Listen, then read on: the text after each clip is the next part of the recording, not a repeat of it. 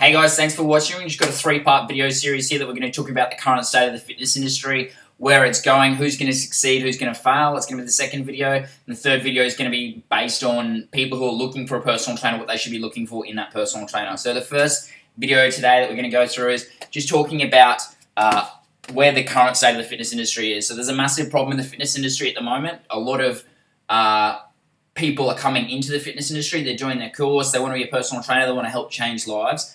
However, the influx of personal trainers into the industry is not necessarily helping with it, because the disconnect between people who first come into the industry and those who have been in the industry for a long time, the skill set that they have, is the difference is just too large. So what happens is, if you've got even more people coming into the fitness industry and they understand that their skill set is nowhere near these people who have experience and have done heaps of further education to be able to improve themselves as trainers, they know that there's this difference between the skill sets. So the only way that they can compete when they first come into the industry is to be able to drop their prices. And what's happening with that is everyone is struggling to continue to increase their prices. If you've got a trainer that charges, say, $35 for an hour, and then a trainer that charges $150 an hour, the majority of the population won't know the difference. All they see is a number in the differences. They don't see the difference in skill set that's going to be able to get someone results versus not results. With a massive problem that we have is with those trainers that don't have that knowledge, that base, are basically just either through poor nutritional advice or poor exercise prescription. They're basically just either messing up their clients' metabolisms through poor nutrition recommendations, or messing up their body through poor exercise recommendations and incorrect correction of exercise. So the majority of people that I see at the moment have come from a personal trainer, physio, or someone like that who's actually been injured by their previous trainer, or been given an ineffective rehab program or something like that, because someone hasn't gone through the stages that they should have to be able to get that person to do exactly what they should have. And it's coming from a lack of education of those people who are just coming straight into the fitness industry, who are undercharging people, and then the whole industry kind of sees that as what the standard is, when it is not really the standard. The majority of people that I actually see come and say, this is nothing like anyone else has gone through before. No one's done a functional assessment to be able to test my risk of injury over these kind of points. No one's kind of mentioned that I don't squat properly previously. They just say, oh yeah, just go lower. Everyone knows you should go lower.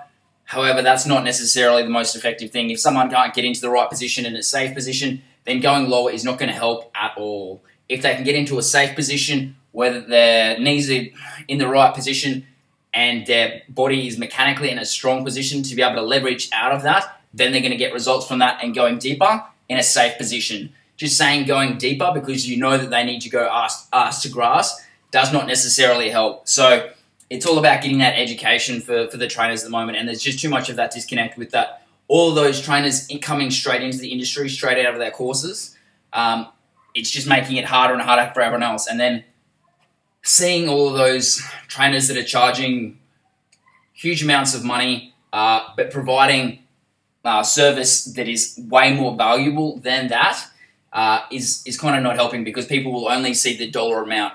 The amount of times I've had conversations with people in the last, say, 3 weeks, just going out socially and talking to people, the first question is, how much do you charge as a personal trainer? And every single time it's the same thing. How can you charge that much? And I always give the same answer. The same answer is, people can either buy a personal training session, which they can buy with Joe Blow down the street for $35, or they can buy an outcome. If they're coming to me, they're going to be buying an outcome. An outcome is whatever their goal is. I'm going to put in place a process to be able to achieve that. I'm going to set out the steps nutritionally, movement-wise, exercise-wise, lifestyle-wise, to be able to get that result that they're looking for. If they want to get a personal training session and just have someone turn up for a session and say, all right, this is what we're going to do today, great, go see a Joe Blow trainer over here, charges $35 a session. Or you can go to someone who's actually going to give you an outcome that you're going to work towards. They're going to outline the process to be able to get that outcome for you. And it's going to be going into that vision casting thing, and only an experienced trainer is going to be able to do that for you. So another massive problem that we've seen in the last 12 months is people doing online programs or Instagram-based programs where they're getting a program that's done up for them that's not specific to their goals and their needs. They go to the number one Instagram person who basically just writes up a program for them or gives them a cookie cutter program and they go through that. They don't see the difference between that and one that's customized to them. So people who are going through those programs, they think, hey, it's great. This person obviously knows what they're doing. I've seen that their Instagram motivation person has got massive results with them or with other people. However, it's not going to be specific to them. And over the period of time coming in, especially into the next 12 months, I think we're going to see a big decrease in sales of these Instagram-based programs, not necessarily in the first half of the year, but in the second half of the year, because people are going to realize that these kind of programs aren't specific to them. They're very generic, and they don't necessarily get results. They don't take into account someone's starting point, their history, and what their current movement patterns are like. If you get a program from someone who hasn't actually seen you move, chances are you're not going to get a good result from that, because with people sitting down for long periods of time at the moment, I constantly see people come to me that have movement problems without even realizing it, and I have to be able to walk them through a process to be able to get them into the most safe, effective position to be able to get the maximum results for it.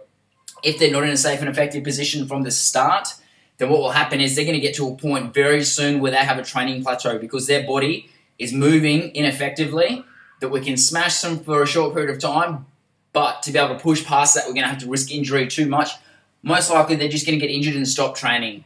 And this is kind of one of the problems that we see with the rise of CrossFit. It's not that CrossFit's bad. CrossFit is very good in the right context. If you progress yourself correctly and at the right rate, then CrossFit is great for the majority of people. However, people tend to progress it at the wrong rate, try and push past it, and do movements or exercises or intensities that are beyond their capabilities, and then they risk injury. The closer you are to failure, the closer you are going to be risking injury.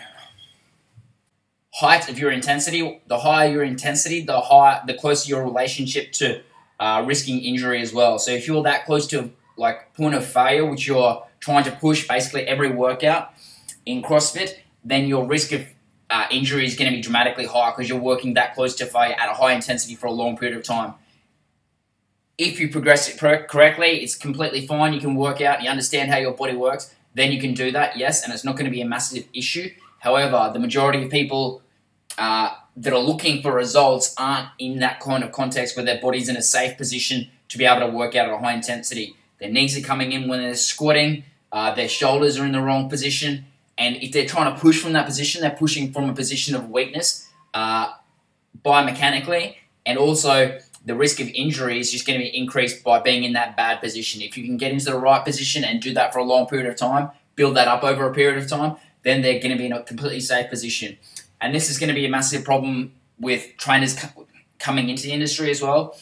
They kind of see other trainers just smashing them. They don't know all the work that's gone in behind the scenes to be able to get someone into a correct position to be able to do that. You'll see someone on Instagram squatting 200 kilos. You don't know the work that's actually gone in beforehand. That's only a 15-second video showing one rep doing a massive amount of weight, and people don't see what goes in behind that. They don't see all the warm-up sets. They don't see the progressions that have gone through to be able to build up to doing that kind of weight, that kind of intensity with good form, which is the biggest thing, which is kind of lacking, especially with like online programs and stuff like that.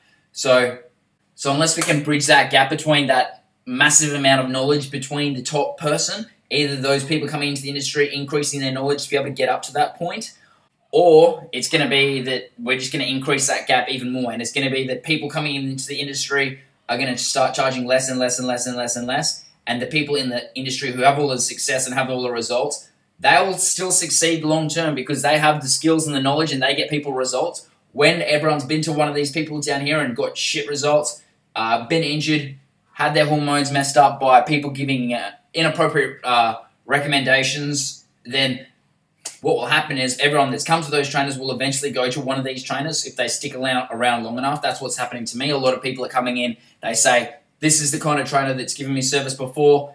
Absolutely horrible service. They don't even know it's horrible service. They just think that's the standard. They don't know that there is people giving this level of service that's this high compared to the majority of people that are charging $35. They don't see that. You can't look at a profile board in a gym and go and see, well, this person gives this level of service, this person gives this level of service, but this person charges half the price of that, even though you're getting way more value from that trainer that has more experience. And it's not just years in a gym, it's those people who are actually looking at increasing their education and improving their skills month after month. And it's not a 2-year thing where you have to re-register with Fitness Australia and get an extra couple of CECs. It's those trainers that are doing the best and that will do the best long term are going to be those ones who actually improve their knowledge month to month. Every single month they should be looking at increasing their knowledge, bringing that back to their clients and increasing their level of service. If you're not constantly increasing your level of service, then you're going to fail in the fitness industry.